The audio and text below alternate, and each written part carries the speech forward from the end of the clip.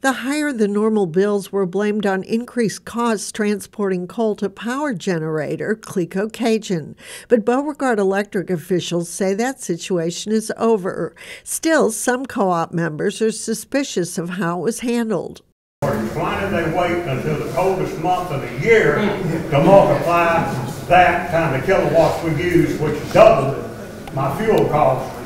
And it wouldn't have been near as bad if they'd have done it the month after. BECI officials say they still have a deferment payment plan for those who need it.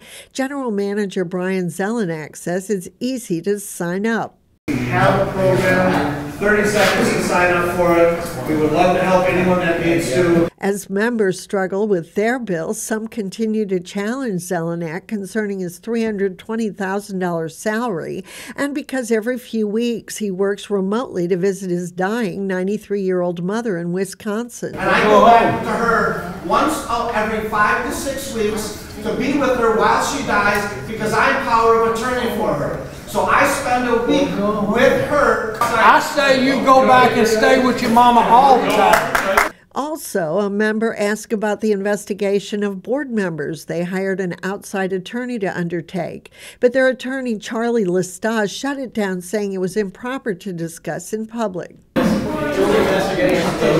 No word about the status of that investigation into potential misconduct by board members. Teresa Schmidt, 7 News.